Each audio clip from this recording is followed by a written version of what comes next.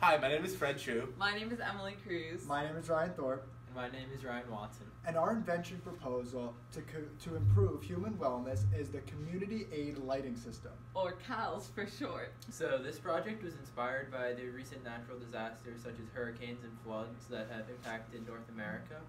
And it can be used to notify first responders of what resources and materials different households need to help combat the effects of the natural disasters.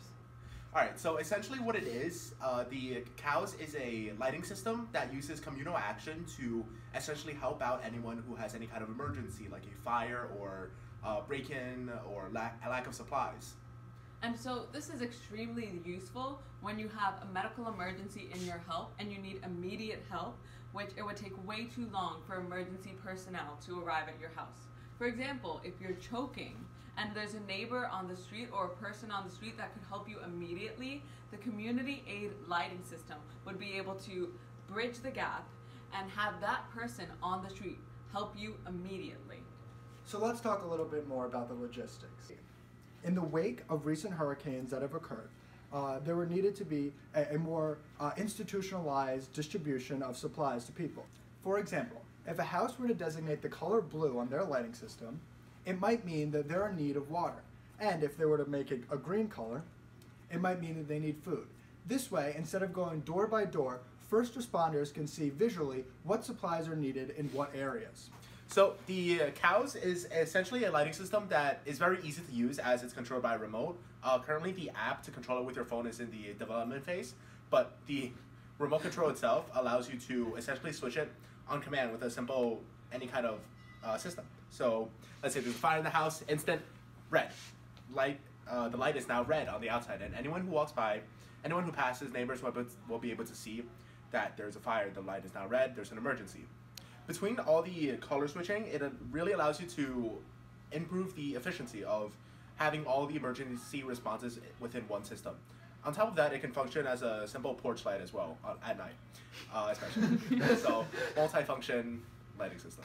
So the Communal Aid Lighting System can be used for domestic use and everyday use in the sense that it can be the person right on the street or right next door to you that can help in these emergency events. For example, let's say the light turns on purple.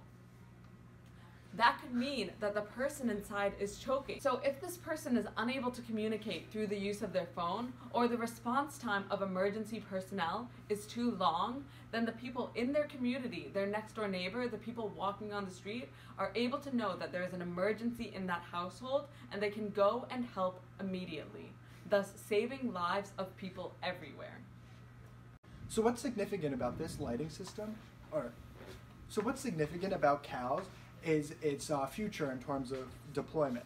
The future developments of this device include updating lighting systems to a cloud aggregate platform so that first responders and distribution systems can see exactly where these lights are deployed and what color they're turned on across a community in the event of a natural disaster.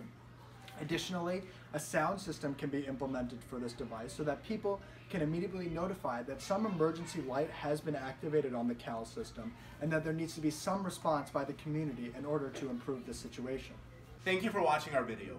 Let's use the Communal Aid Lighting System to promote personal wellness, Increase security, distribute first aid and supplies, And save lives. together as a community.